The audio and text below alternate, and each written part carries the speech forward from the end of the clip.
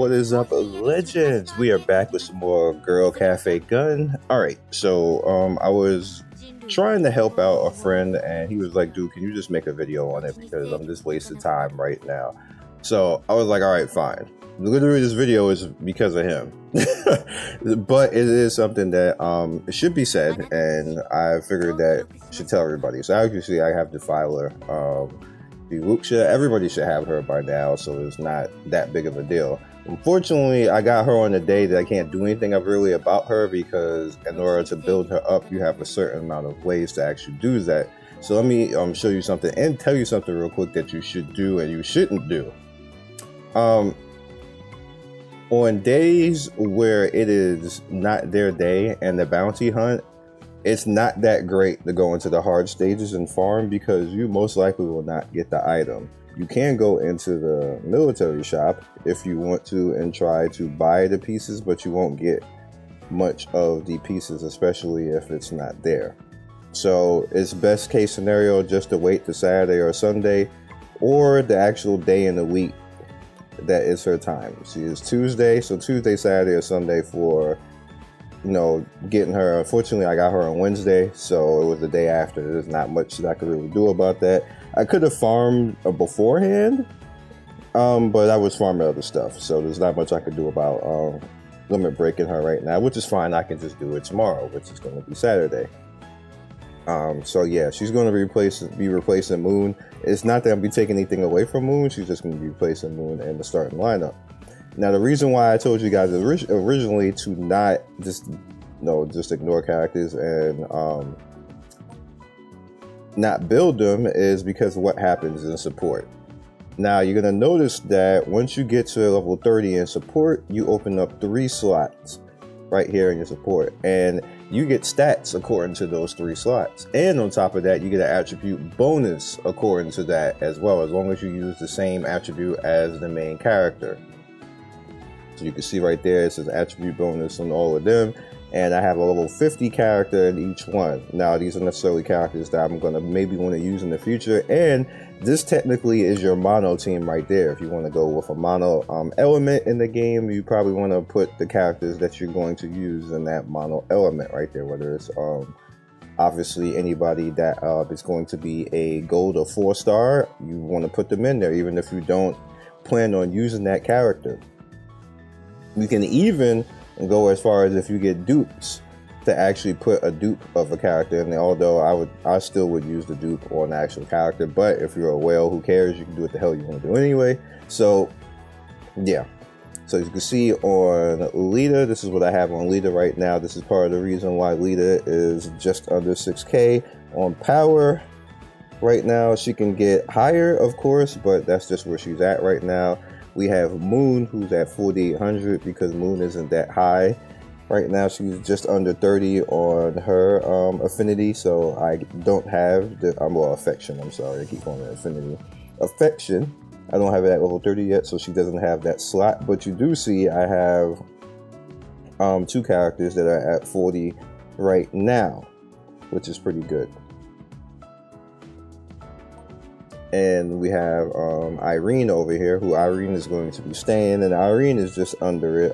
I do have to work on getting Irene some more characters up, and again, it's in your best interest to limit break these characters, but I don't have, again, this is not the day for limit breaking, or as well for the mech people, so I can't do anything about that as well right now. But she does have 2 characters that are 40, and that's where her power is at.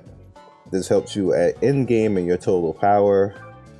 And you see I'm at 15,608, 15,686, and this is where we're at. Now you also have modules. Now you can actually get good, I don't know why I even said it like that. You can get better modules in hard modes. So let's just go into campaign, or what you see where I'm at right now. I kind of stopped doing the stages for the most part.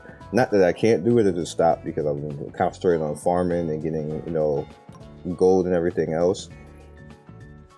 So if you go into here, you notice that you have the chance on getting good modules right here. So if you're actually intent on farming or trying to farm, it's kind of okay. They drop once in a while. It's not a really good drop. But if you are intent and keyed in on actually doing that, they're there. They do seem to drop more on bosses. Once you actually complete the boss, like right here, it'll actually appear. So just keep that in mind. Also, as soon as it loads, in coordinated attack, you notice it also is right here. Let's do one right now, because I need to actually unlock a higher. What the hell is this? Why is she here? Hello? No.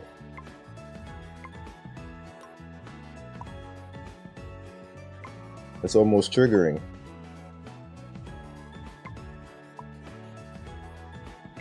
There we go.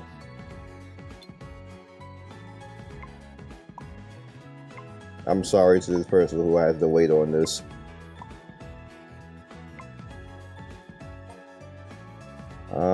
And my gun.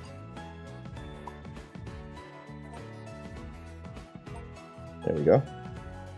I don't even think this person is here.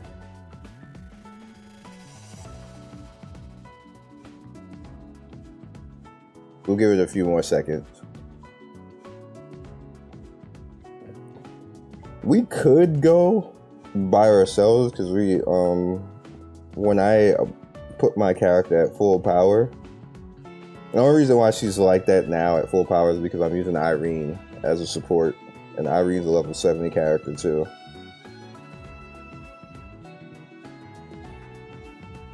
I wanted to, but I don't think anybody's gonna actually come in here.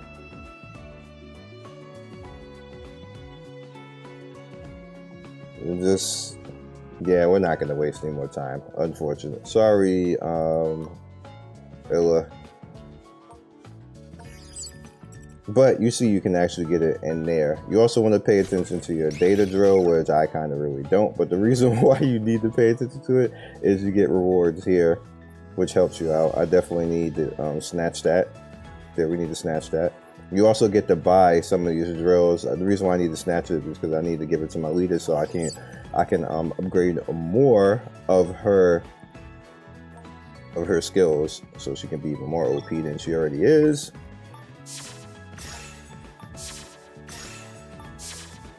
Thank you, data drill. Let's receive and send all. Thank you. That's more stuff done. Give me that. This game just, as long as you play the game, it just continue to just keep giving you stuff. And I think that's it as far as everything. And this should help my friend. This should help all you guys when you want to get to whatever power that you want to get to. Again, team-wise, you can kind of do what you want. I see people who is like, oh my god, your team passive. Man, F the team passive. I don't care. I want the characters. Like, the team passive is like so small, like 5%, and like I don't care about the team passive. This team right here is why I call it Leader Rush, and the reason why I call it Leader Rush is because they AoE the face off of everything that comes on the screen. Nothing gets to live. Nothing gets to live, and if it does get to live, it's gonna get AoE down pretty fast between these three characters. Now, what I'm actually doing when I get Wuxia is she is more of a single target, and she's more of a boss, direct down. Now, to combine her with Lita would basically be Lita like pretty much shredding the shields, and Wuxia pretty much is going to be DPS single targeting down the boss, which she can actually do that. She has a more directed cone of a DPS, and then when she gets her ads out, which is pretty nice, that can handle AoE and tactically hit stuff as well. And then you just have tactical Irene just being tactical Irene, doing her thing. So I'm gonna lose a bit of AoE, but I'm gonna gain more boss kill and more mapping. So those of you guys are used to stuff like Diablo 2, Diablo 3, and Path of Exile will understand why I'm taking Moon out. You know, that's just what it is.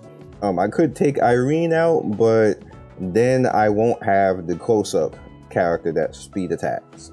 So it doesn't make any point to take Irene out. It's either Irene or Moon, and I choose to take out Moon. So just is what it is.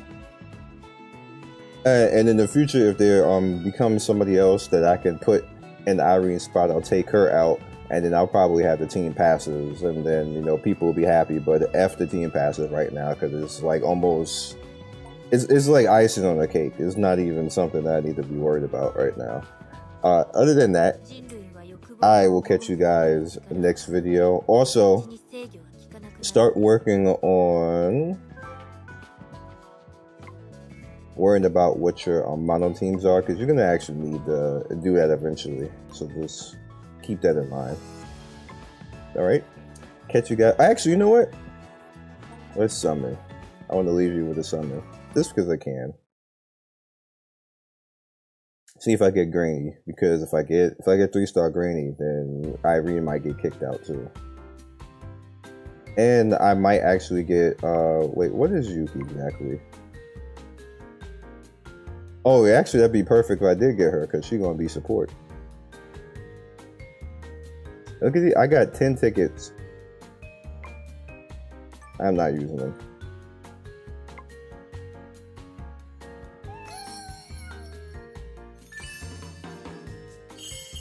Think she might have actually came out.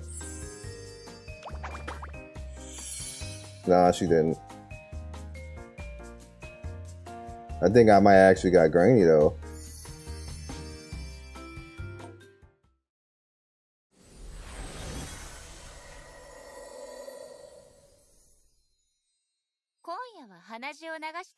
Don't get a nosebleed. That's cute.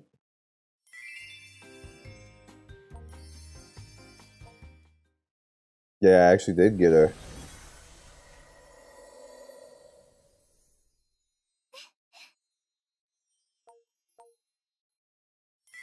Yep, there she is. This is a good summon.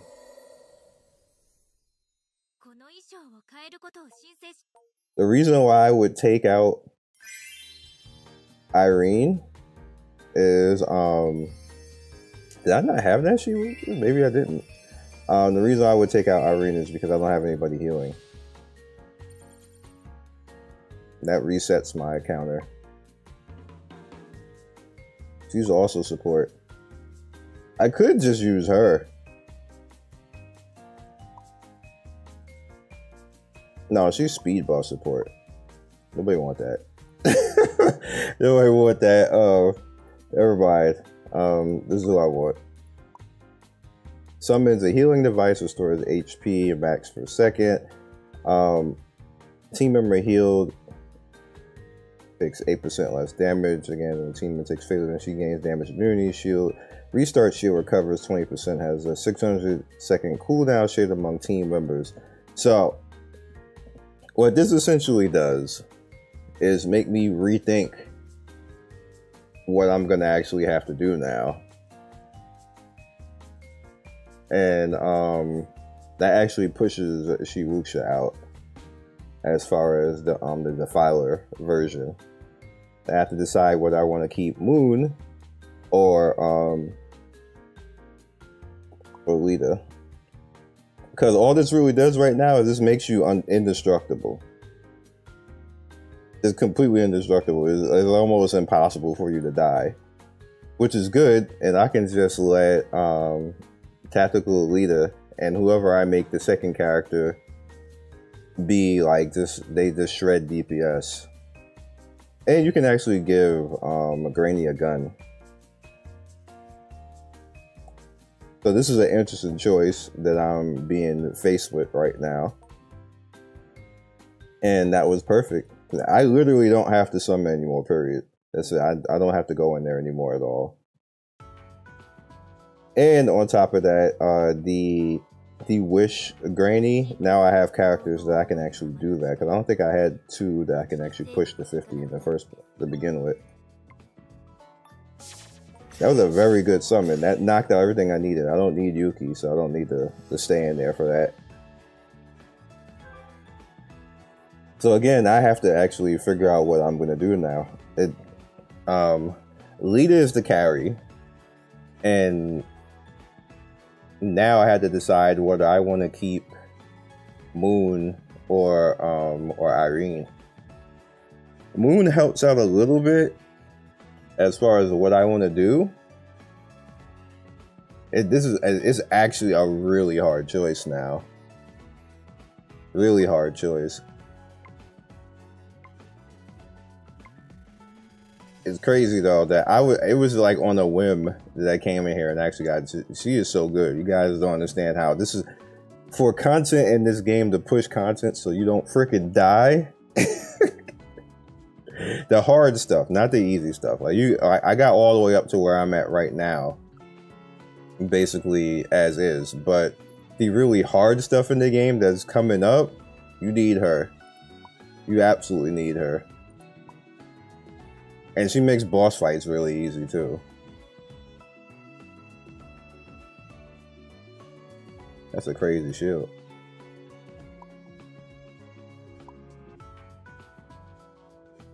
Oh no, so I had to figure this out. Got to figure it out. So I'll catch you guys later. Be legendary. Good luck to you. Hopefully you get all these characters too. And peace. Thanks for watching another video by me, Scion Storm. If you like what you see here, please by all means like, subscribe, share with all your friends. It really helps me out, and I appreciate everybody who stops by. One love and be legendary. Peace.